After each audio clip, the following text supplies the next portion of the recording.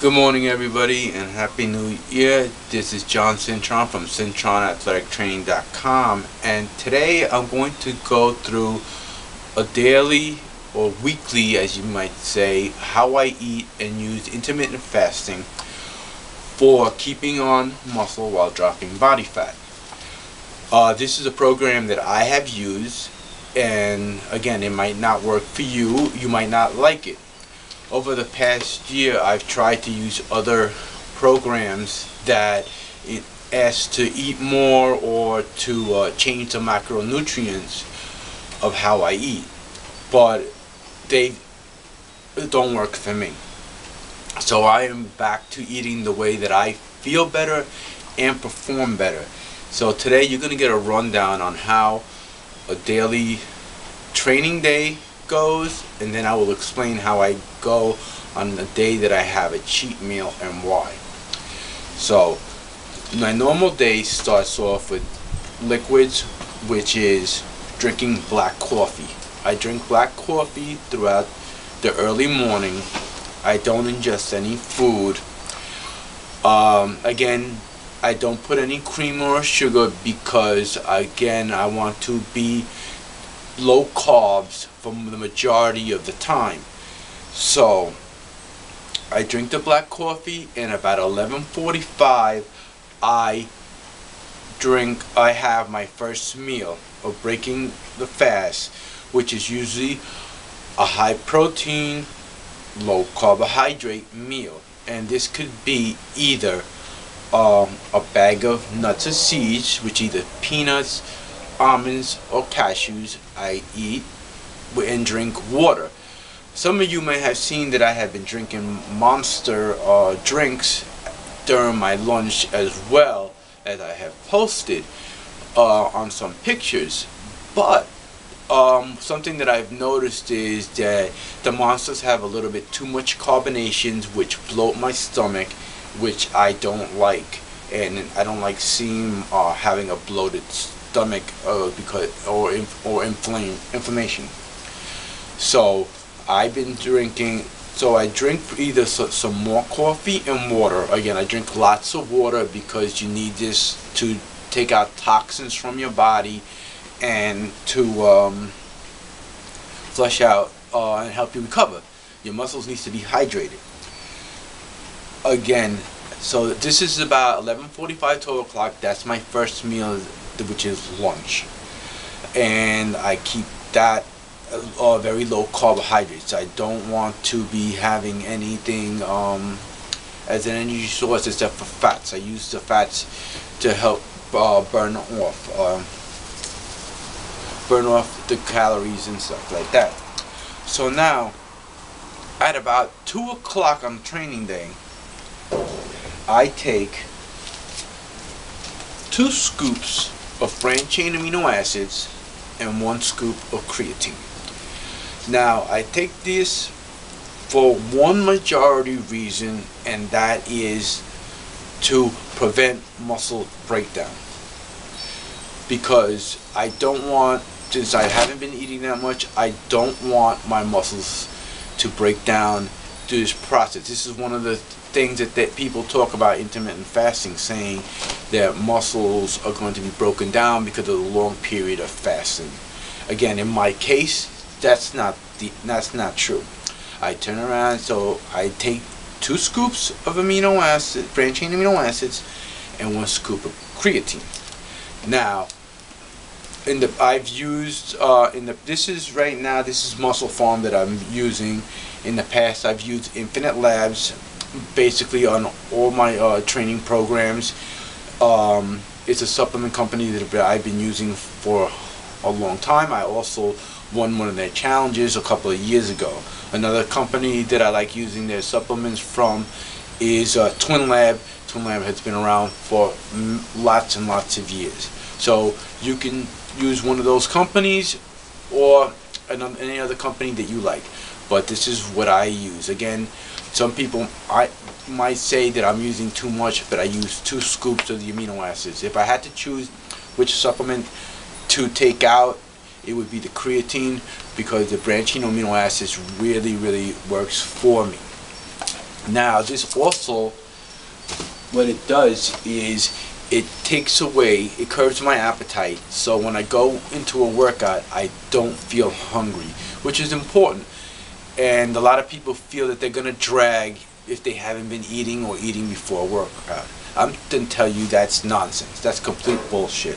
I've had my hardest workouts on going 24 hours with no food, having my supplement, which is the branched chain amino acids and the creatine, and worked out extremely hard. So a lot of it is mental.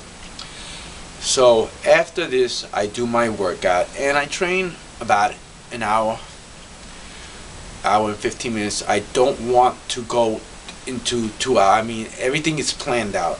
My warm-up, my strength work, my conditioning work. There's no time. I have a family. I have like most of you do. I have things to do.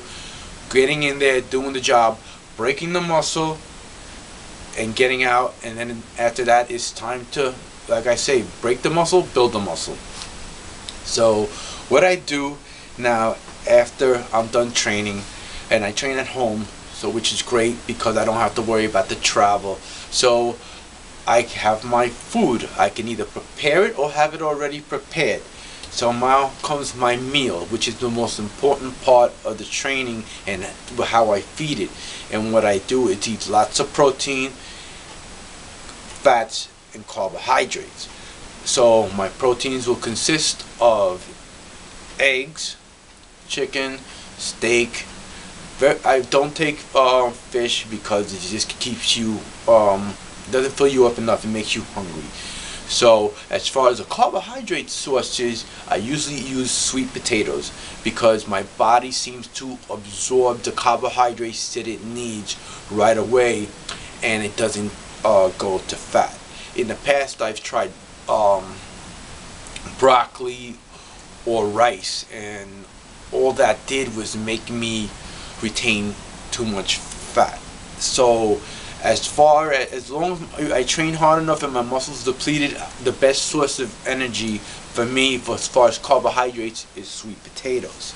So I eat about two or three of them, small, nothing gigantic, depending on how I feel or my body needs from recovering from the training. Again, protein is a lot. Sometimes I might have 5 eggs with sweet potatoes post-workout, and it feels good. The fats from the eggs and the protein work excellent for me. I've also could have a small amount of steak and eggs, again with the sweet potatoes, and lots of water. The only 2 liquids that I like to have in my body are water and black coffee. So basically I only drink the black coffee during the morning, but throughout the day I have lots of water. I could also add lemon to it to help detoxify the body. So a little bit after this I turn around and I'll have maybe a smaller meal, another meal if I want. Now I go back to no carbohydrates again.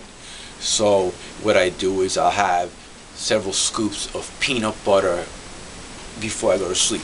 I don't like taking protein shakes. I prefer to eat food all the time because it's better for you and your body it works much better than taking supplements. I've taken protein powders in the past and it just makes me kind of bloated. So I really don't go through taking that kind of supplementation like that. So I'll eat several scoops. I don't count how many scoops of peanut butter. All I know is I don't touch any carbohydrates. So basically my post-workout meal is the only meal where I have carbohydrates. So at 9 o'clock, that's it. There's no more eating at all. I have my body dialed in that at 9 p.m. I do not eat no matter what. I can drink water if I want, maybe have some tea. Another thing is winter time here in New York City. I'll have ginger tea to help my immune system and to have more liquids and have again, I do not put any sugar. You'll also see that I don't eat fruits. Fruits have sugars in them and they make me fat. They keep me from being ripped, and I don't want to be fat. I'm puffy. I don't suggest anyone to be eating fruits. People say how valuable they are and stuff like that. I'm telling you, from my experience, how I use it, all they do is make me fat, and it's something sweet. Now, if you really need to have some fruit, I would have fruit post workout and make it small portions, because again, whatever carbohydrates your body does not burn or need, it's gonna store as fat. That is important. So 9 o'clock, I will turn around, and that's it. So before bedtime, I will have ZMA. Now this is one supplement that I really feel good with. This supplement, it doesn't matter the brand. I have felt the difference from it, that when I take it, I sleep nice and calm. I wake up feeling more refreshed, not as sore. So it is a very important supplement. It's not expensive. It's nothing fancy, but it does help me. I've had people turn around and tell me I really don't feel it. Well, you don't have to take it, but I do. And like again, I'm talking about, this is my personal training regimen of how I do. And for those that have seen videos of me training before, or have seen my before and after pictures that I've put on Instagram or in contests, they know that I have put on muscle, gotten ripped, and my performance continues to improve. So again, I don't train for looks and how this thing, and my eating and my training reflects how I look. Again, this is something that works well for me. It's not for everyone. So I basically eat like this 6 days out of the week. Now, we're going to go into the cheat meal day, which normally falls on a Saturday. And I say day, people say meals, they don't. Again, I still do the whole drinking coffee in the morning on a cheat day. I don't eat. Usually I'll fast a little bit longer on cheat day. I might just wait till maybe 2-3 o'clock instead of 11:45, 12 to eat. But when I eat whatever I want. I have a 10-year-old daughter that wants to be a normal kid. You shouldn't have your lifestyle cramped up because, oh my God, I can't eat that because I'm gonna train and work. It causes unwanted stress on you. It makes people not want to be around you. So again, one of my favorite cheat meals is Reese's ice cream. I guess now, because it's winter time, it's really not something that I can eat like that. It's kind of cold. I could do it, but again, it doesn't make me feel too great with how cold it is. I prefer warm weather to train. So this is an important thing to do, to have that cheat meal. And why I tell you to do it is because your body gets adjusted to a certain amount of calories in how you eat.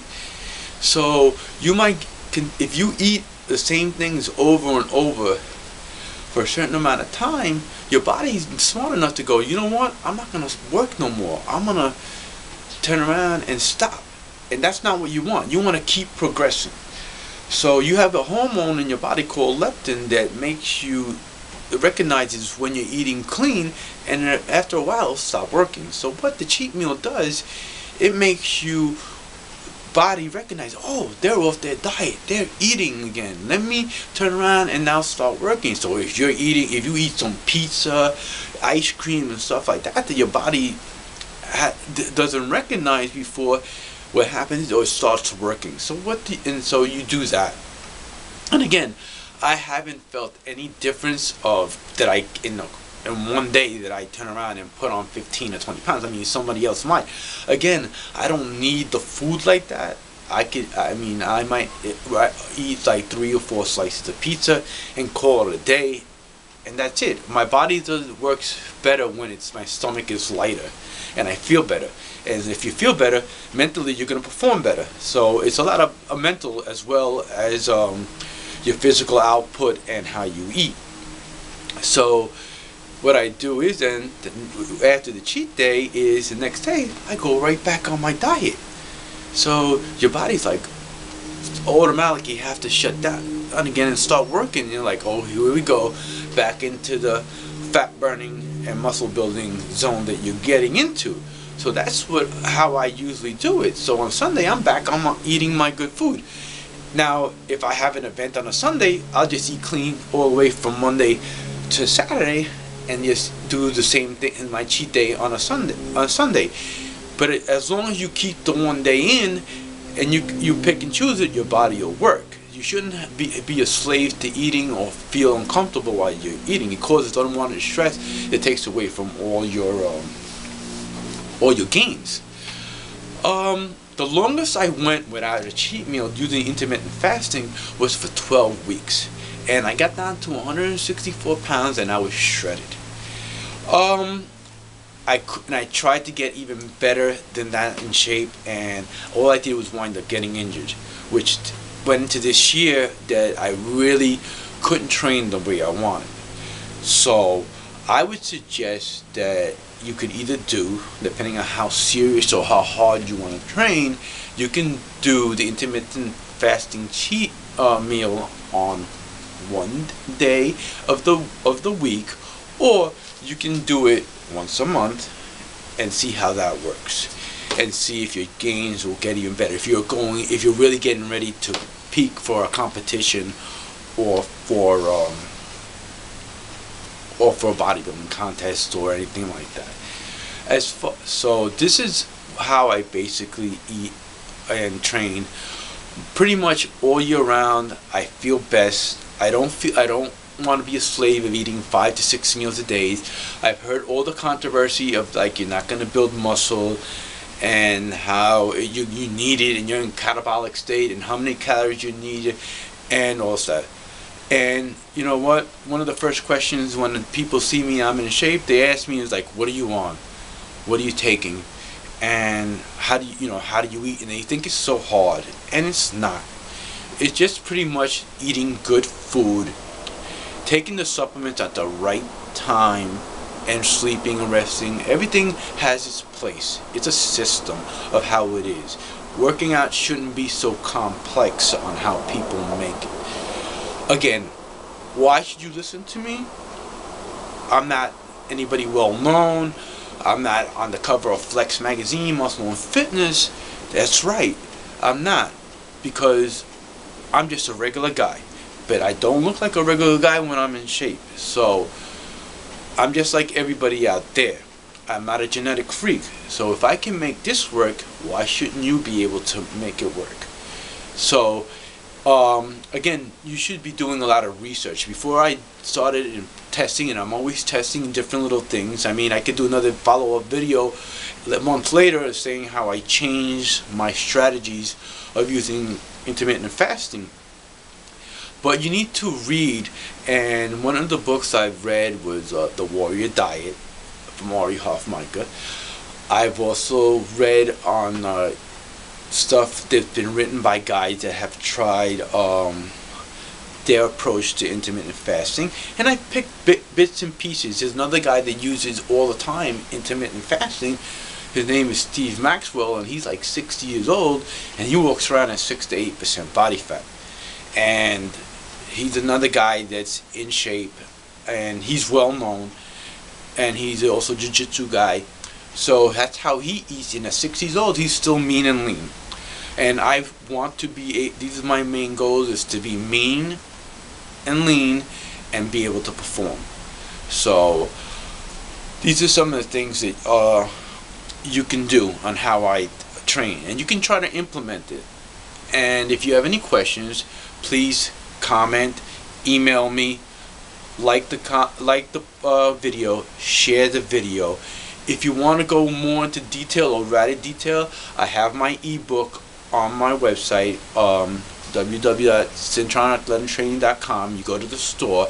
It's on a year of my training and dieting on how I got myself into shape by just working out at home. Again, you don't have to get it. You can go to the website and have little blog posts that I've done that you might find tips in there if you want to use. So if you have any questions, again, feel free to comment. I would prefer that they be positive, or if you have a question and I don't know the answer, I will try to find the answer for you or refer you to someone that might know more about the subject than me. Again, because this is what I've done. I'm not a doctor. I'm just a regular trainer that found what works best for me and how my body responds better. So I will say thank you for listening to this. I hope to hear positive comments from you, and all of you have a safe and happy new year, and let's hope that you make a lot of gains, and I'll see you soon. Take care.